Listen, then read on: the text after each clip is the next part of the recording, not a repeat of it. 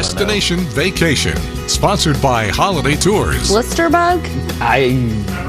Pepper Patch. Okay, I don't know. Okay. If you're into all things weird, we've got the thing for you to check out. So, why are you pointing at me? There's a Cryptozoology and Paranormal Museum about an hour and a half north of Raleigh. CBS 17's Amalia Roy takes us to Halifax County in this week's Destination Vacation.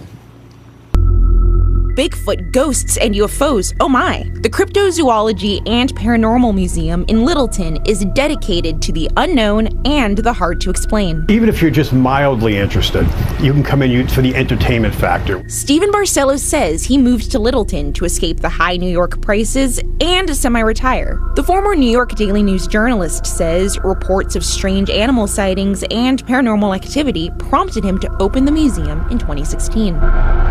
We have people that come here that are very interested. This is their realm. We've been on the bucket list of things they wanted to get. The scientific community considers cryptozoology, the study of creatures like Bigfoot and the Loch Ness Monster, to be pseudoscience. But Stephen and his staff offer visitors the opportunity to investigate these phenomena on their own. They don't only bring their findings to you, you also have the chance to go on your very own Bigfoot expedition.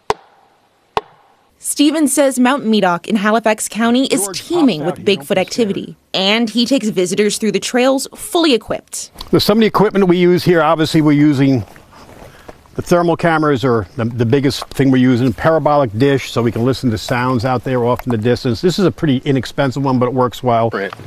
Of some sort. And George Nikowski says he found Stephen's museum while looking for something to do during the pandemic, and he's been hooked ever since. So I went there, got a map, said where do they have all these sightings, and fortunately I actually had my first footprint the first day I went out, and I went down the rabbit hole after that and been friends with Steve for the last couple years. if that thing will focus through in there.